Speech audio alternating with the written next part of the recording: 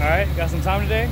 Might as well show you my opinion on daily driving a Mustang with full BMR suspension. Give a little quick walk around.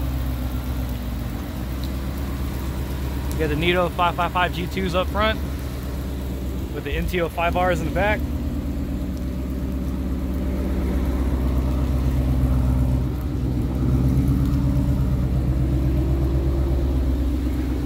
Corsa with the Chick-fil-A. It is a 6-speed car. That's my little makeshift camera mount right there. And a little go-go juice. That's not for me though. But yeah, let's get it. Alright, let's get to it. Got some Chick-fil-A. You know what I'm saying? Got some nitrous. That's not mine though, it's my friend's. I gotta give it back. I've had it for like 2 weeks.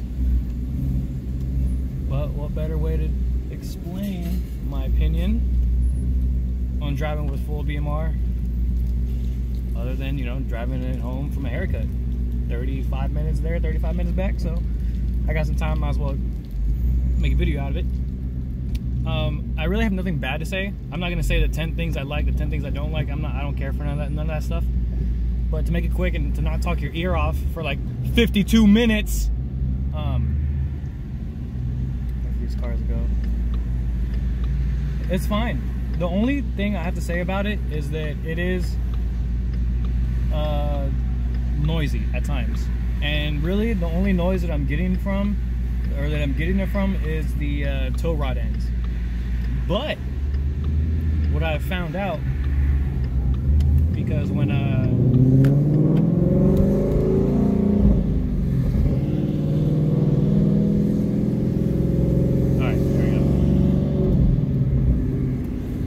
actually had the car up on a lime rack because I kept hearing like a thud or a clunk. It was like a clunk, especially going over like rough roads at low speeds, like coming into your apartment complex or into your community or driving wherever you drive.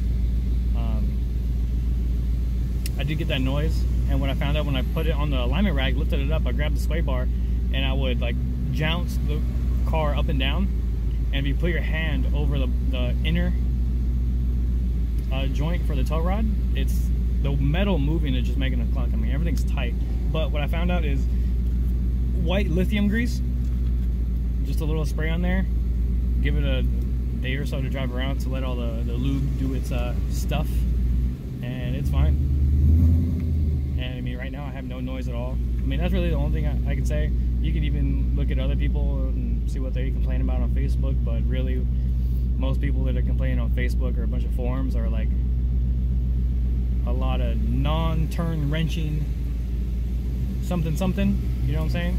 I'm a turn wrenching kind of person. So to me, it's really no big deal. I mean, I work on my car all the time, coming in here, give it a little spray and it's fine. The lockout, I have no issue with it. The CBR 005 or something like that, amazing, no issues with that. It is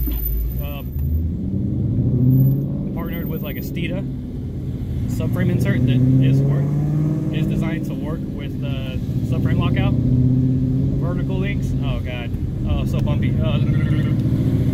Everything else is fine. The vertical links I have no issue with. The Camber links are super badass. The adjustable ones that I have, nothing from them. There is a little Zerk fitting on the bottom of them on the inside to where you gotta grease them up. That's about it. Everything's super simple. Like I said, just a little bit of white lithium grease on it. I know some people may not like it, especially if you're a non-turn wrenching blank. Nothing for me to deal with. And BMR actually has given me support. That's kind of the reason why I kind of went full BMR with everything. Kind of the reason why I went full BMR is because I did have a non-BMR product on there that did snap and did break.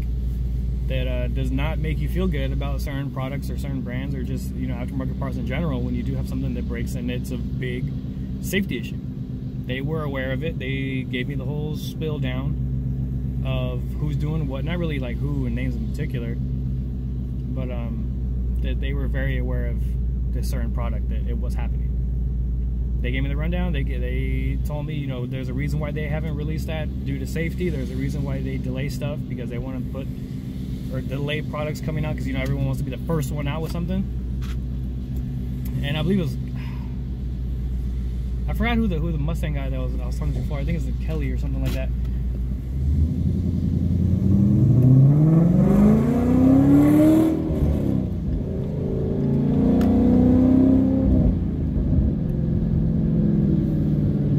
And he kind of gave me the, obviously, you know, every salesperson wants to sell you something, but they didn't try and do that. They didn't try like, oh, we can give you a discount and we can do this. Like, no, this is a rundown. This is what's going on. This is why we do it.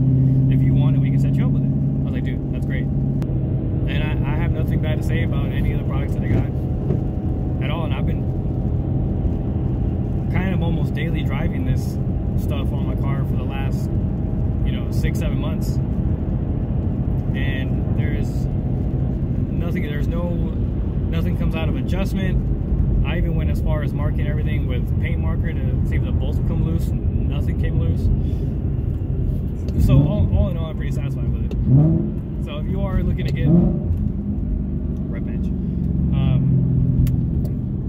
BMR products on your Mustang or just on your car in general, just be aware that, at least in my experience, if you get the toe links, they're going to be, oh god, so bumpy.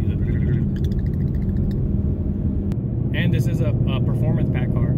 So actually, when the car was stock, completely stock, there was like a little bit of body roll to it for being a performance pack. It was a little bit more sloppier than what you would think. You know, nothing compared to like a stock, you know, 6th Gen 1 Elite. Those things actually hug the road pretty good.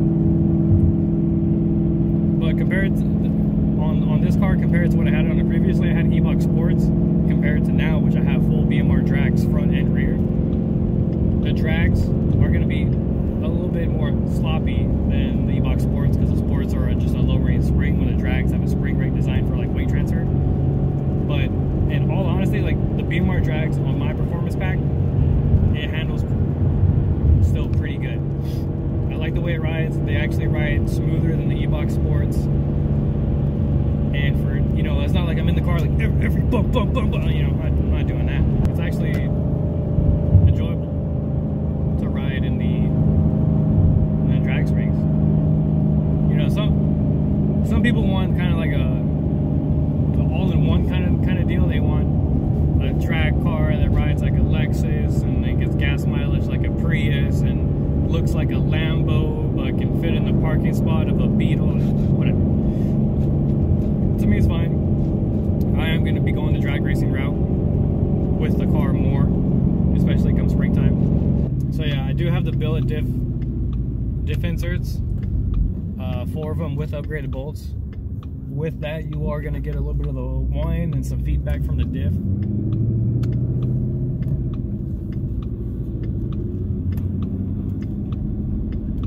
But me, I mean, I'm okay with that.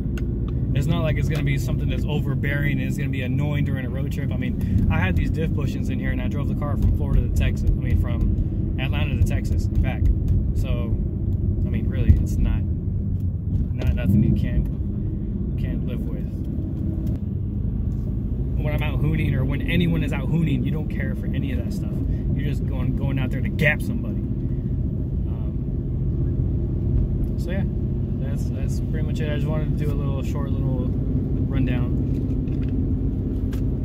God, I hope this video doesn't come out freaking